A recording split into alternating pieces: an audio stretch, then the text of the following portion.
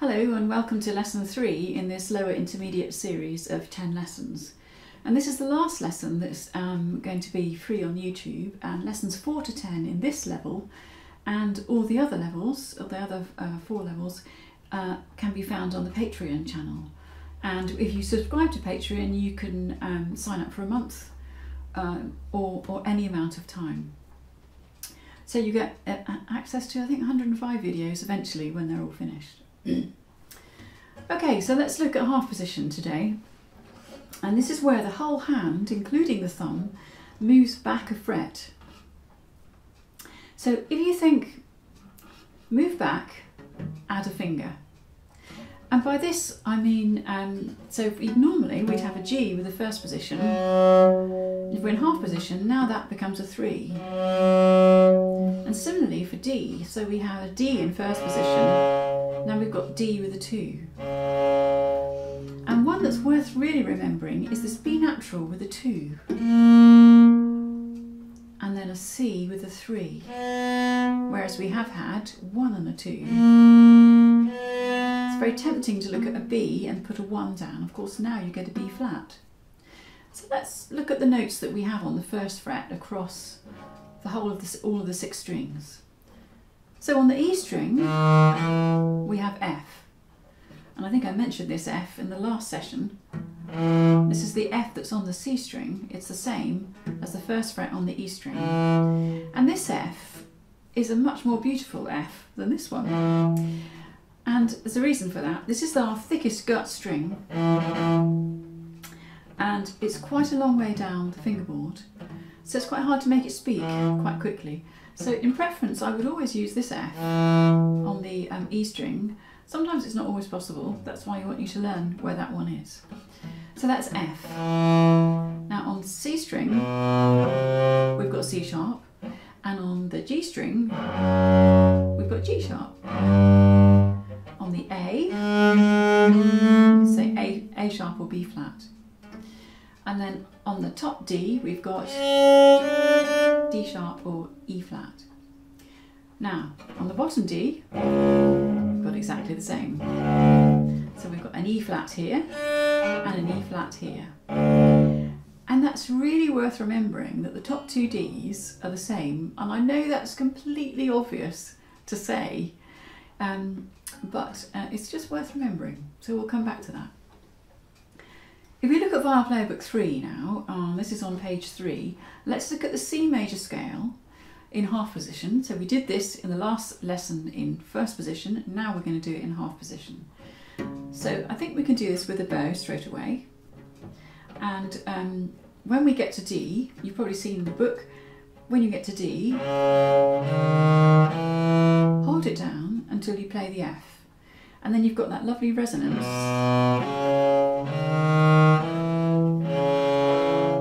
The D and the F sounding together. Okay, here we go. So, 3, 4.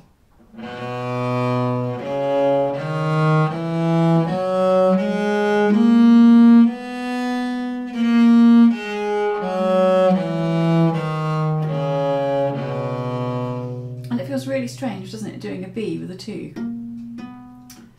But that's the semitone there, B with a 2. Should we try that again? Here we go. So, 3, 4.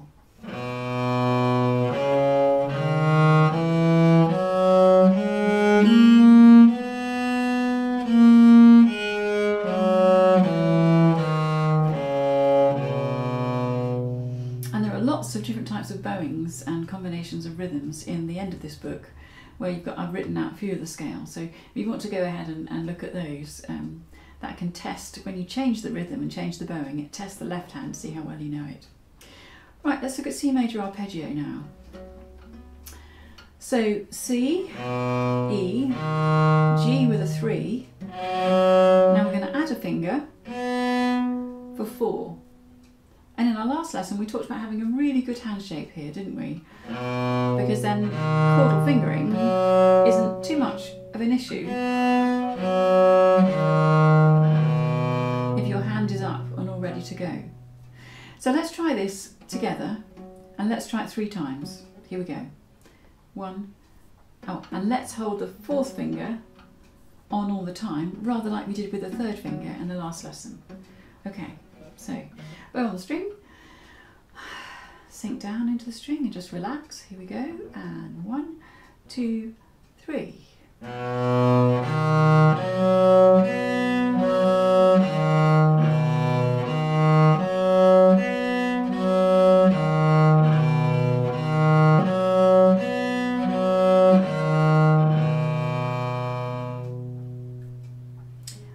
Number 2 now. This is the dance, and if you can see from the first bar, we've got that nice opportunity to hold the second finger down when we play the F.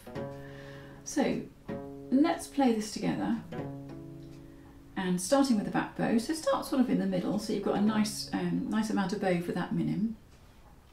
And remember, on a back bow, it's the back of the hand that leads first. It's not the elbow, it's always the back of the hand. And when we're learning something new with this hand, it's really important that we try and maintain whatever we've learnt with the right hand and still have a little bit of brain space to think, right, okay, back of the hand moves on a back bow. That's the thing that moves first. Okay, so here we go. Let's just play the notes with the bow and without dynamics. 3, 4.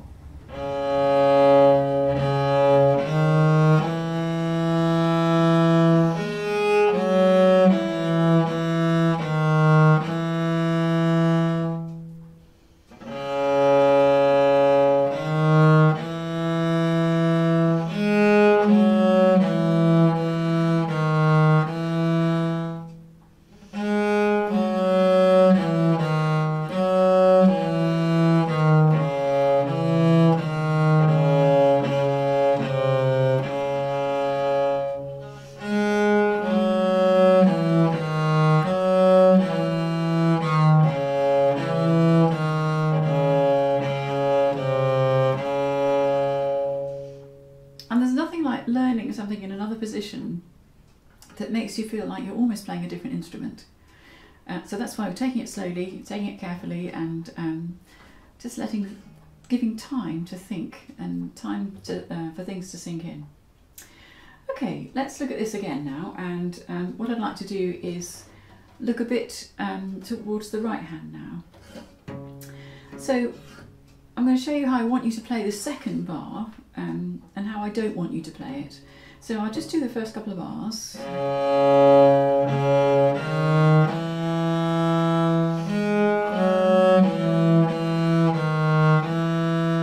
the first 4 bars. Now that was the way I want you to play it, and I want you to take a little bit of bow for the A in the second bar. I don't want you to do this.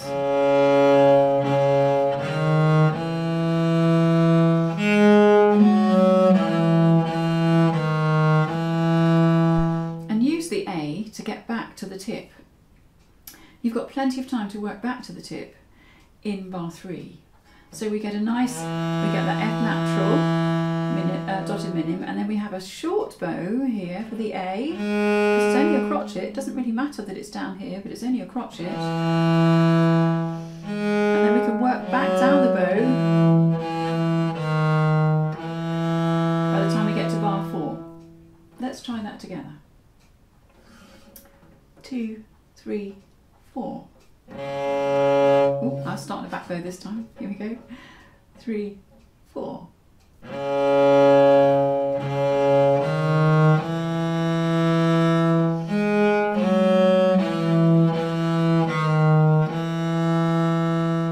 Let's try it again, and I'll play the second part. 3, 4.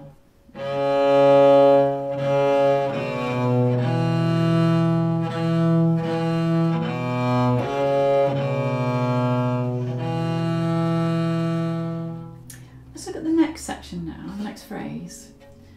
So this is forte, so we're going to have a faster bow, but we're still not going to use a huge amount of bow for the crotches. I'll show you what I mean. Here we go. 3, 4.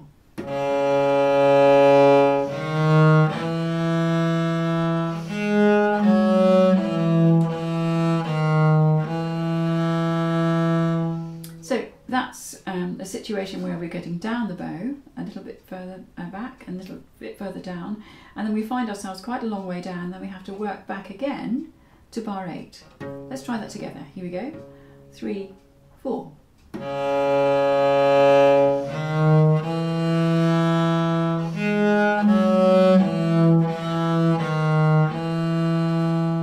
And you try it. I'll play the accompaniment. This is bar 5, 3, 4.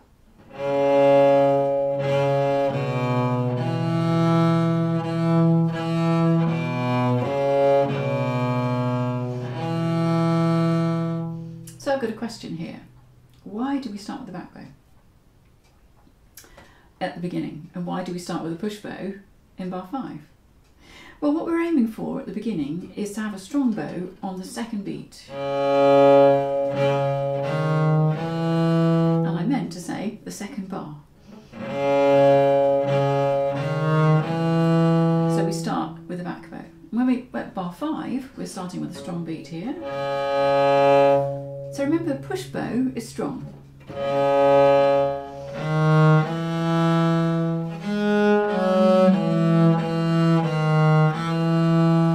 So now in bar 8, we've got one bow, one back bow, and one crotchet. And I've ended up here. So I could start it here, but I might get into trouble. Can you see I'm getting quite close to the hand here? So what I want you to do in bar 8 is to play the F, lift the bow off, put it back at the tip and do another back bow. Let's just do that again, let's do it together. So this is bar 8, 3, 4. 1, 2, 3, lift the bow off. And when you put the bow on at the tip, it feels like it wants to go that way, doesn't it, as a push, but I want you to do a back bow with a crotchet's worth of bow. Let's try bar 8 again and go on this time. Same thing happens in bar 12. Here we go. So this is bar 8 and 3, 4. 1, 2, 3, 4.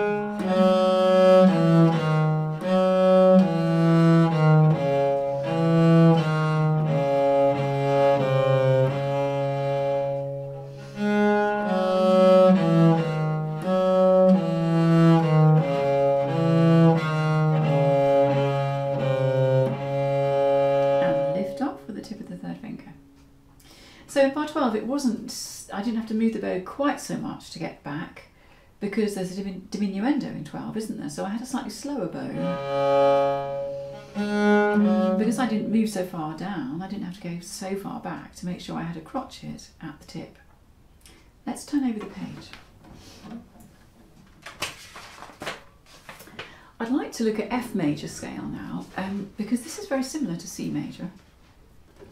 And we've got an E natural with a 2 in the way that we had a B natural with a 2 in C major. We've got an E natural with a 2 on the D string. So if we start this on the F, so first fret. Now I'm not expecting you to do this and get it right in half position. So you can do this if you like, first position and think, oh, back to half. But it wouldn't hurt to do this now and again and arrive in half. Try, if you can, not to do this. Okay, so F major then. So we've got B flat on the A string. That's the B flat there. Okay, here we go. So 3, 4.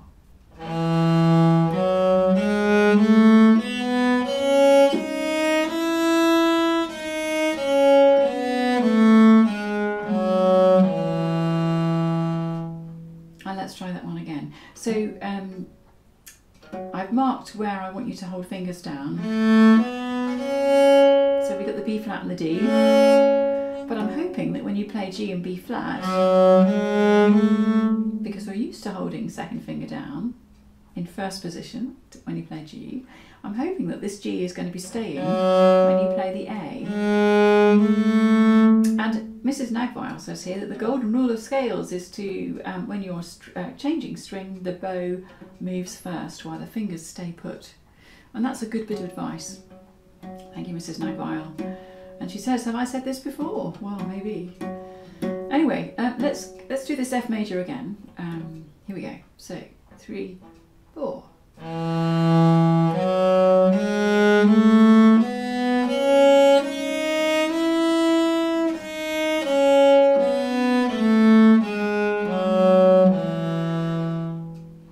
I'm playing up here on the top string. The arm is quite a long way away from your body, isn't it?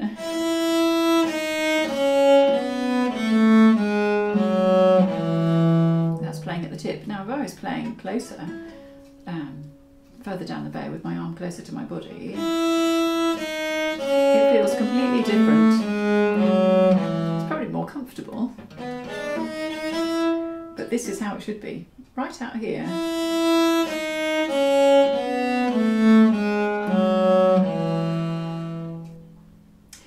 So do you remember what I was saying about the F string, the D string, and the F here is the same on the bottom D string. So if we got this F here and we transferred it down, should we play F major from the bottom now? I know this isn't in the book, but let's just do it. So we've got F, G, without moving the left hand at all. Look how my left hand's up. A with a 2, which is a bit weird because it was a 1. B flat, 3, C, D with a 2, which we're sort of getting used to, E, and F. And I'm hoping that you've still got your 2 down here. Let's try that again. So, this F down here, here we go. 3, 4.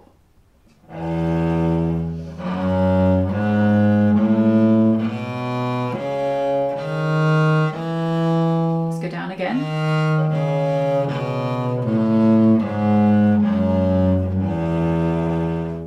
Let's try that again and make sure you're holding your fingers down every time you string cross. So only the bow moves. 3, 4.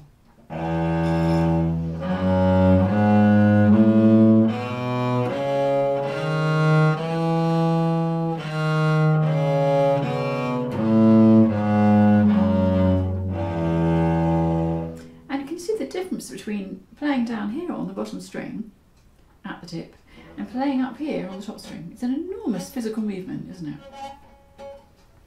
Right down there to up there. So when you feel confident, you can put those octaves together and play F major in 2 octaves, which we might as well do now. Here we go. So 2 octaves, here we go. 3, 4.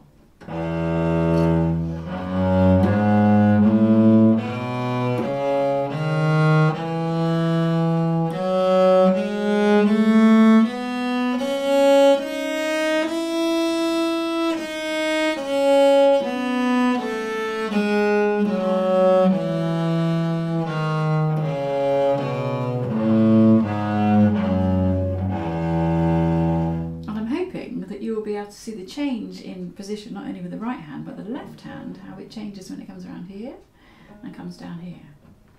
Now let's look at the F major arpeggio, and this is pretty similar to the C major arpeggio, except we're starting on a first finger. So F, A, C with a 3, and because we're not going to jump and do another 3 because that's banned now, we're going to do a 4.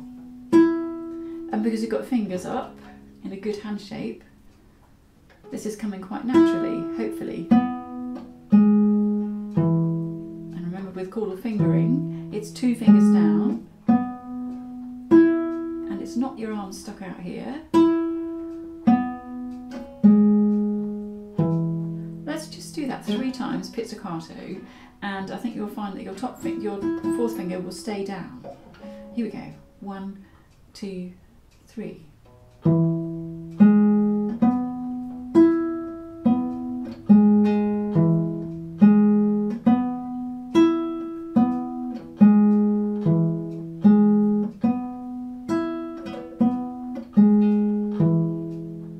And rest. So remember, when you're doing these arpeggios and you're doing chordal fingering, try to keep your left hand as relaxed as possible. Try not to clamp your hand onto the viol and grip with your thumb as well. So just to reiterate, thumb, the position of the thumb, if possible, and it would be great if it was possible, is to keep this thumb bent outwards, and probably with a point of contact right on the side here, so that it enables it to be bent. And that's going to keep the hand much more supple and stop you from gripping too much. But you know, when you're doing something new, it's quite hard to be relaxed when you're doing it, when it's new, isn't it? So you could close your eyes and just, how relaxed is your hand?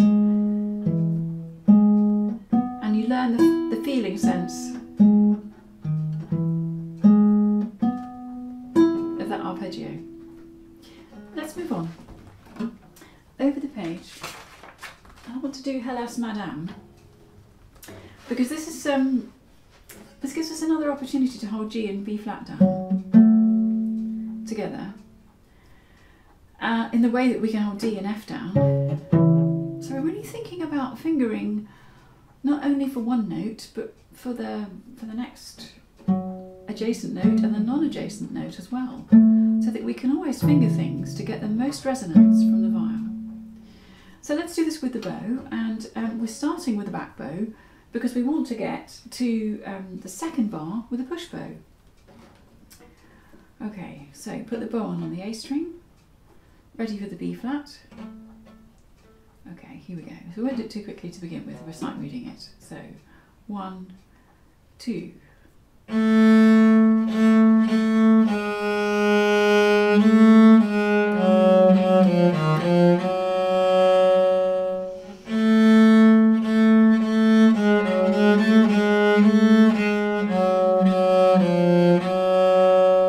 So playing F sharp and G with second and third feels weird, doesn't it? Feels completely weird. So much easier to play it with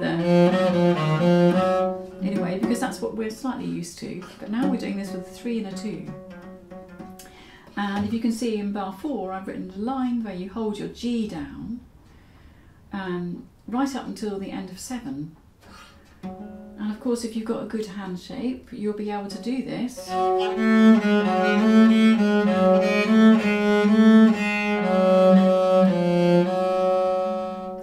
Let's go on from bar 8.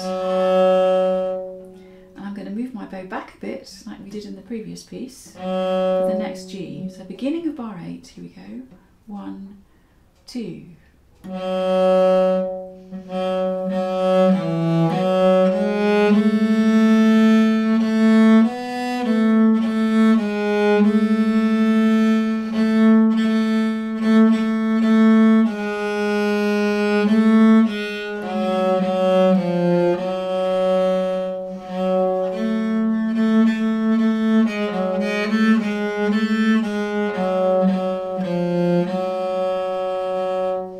So a few things to think about that, but once you get the feel of this, it feels quite secure, doesn't it? And it feels comfortable to know that you've got G, G, A, B flat. So we've got a few things to think about with the bow here, as I mentioned in bar 8. If we looked at bar 12, we've got a diminuendo on bar 12. Now at the end of 12 we mustn't do too much bow on that quaver, otherwise it's going to stick out like a sore thumb.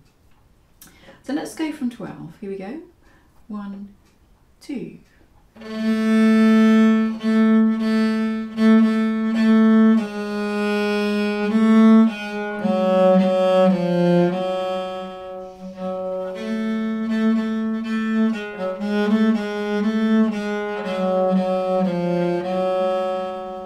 And that was probably more like pianissimo rather than mezzo piano, wasn't it? But I just did it to exaggerate.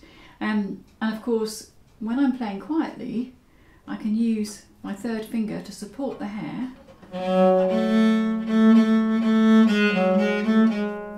So my second finger isn't pushing down with all the weight in the bow hair, but my third finger is supporting it and enabling me to play quieter. I'd like to look now at Mrs. Nagvile's chordal fingering exercises on page 4. Well, it's not it's not an exercise, it's a challenge. And I wrote this really because I want to get the feel of chordal fingering.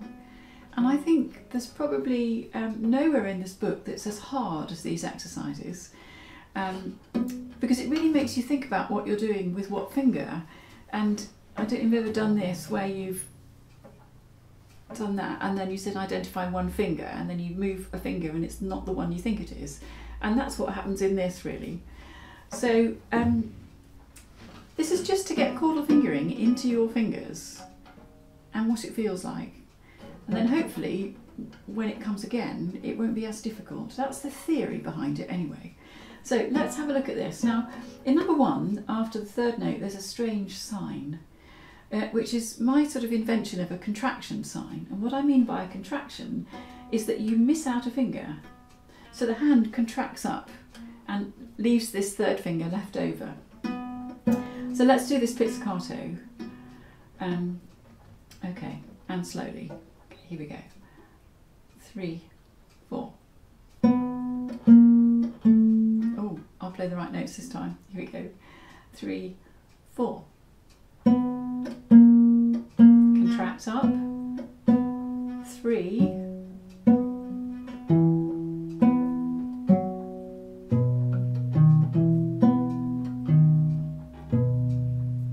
Now it's possible to leave your fourth finger down all the time.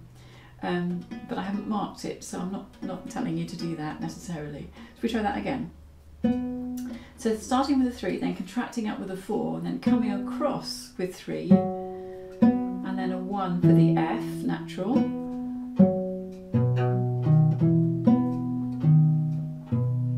Let's try it together again. Here we go. 3, 4.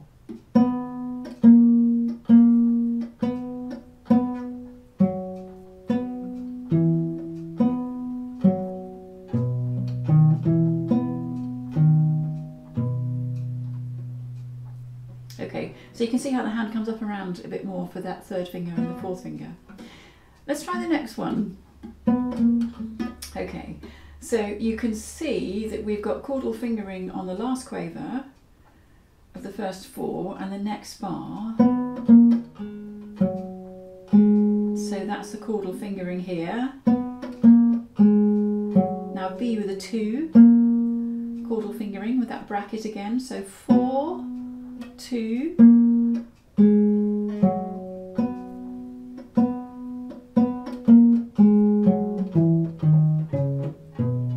so this could be called third finger stick, couldn't it?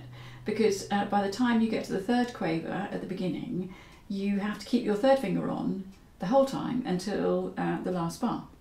So if you think about it in that context, that might help to think, well, okay, that's down and it's my fourth playing with a C and my second playing a B. And that's the position. And that's the basis of lots of viol technique. Okay, let's try number 2. Here we go. So 3, 4.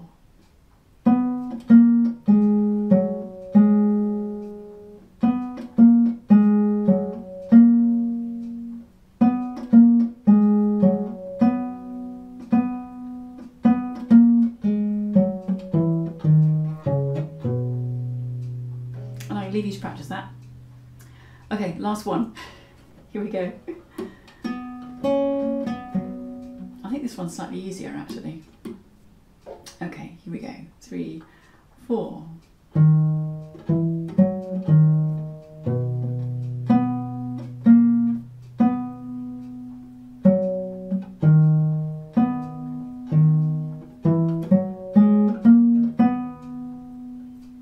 And again. 3, 4. And contract for this. 4 and 3. Holding the 4 down.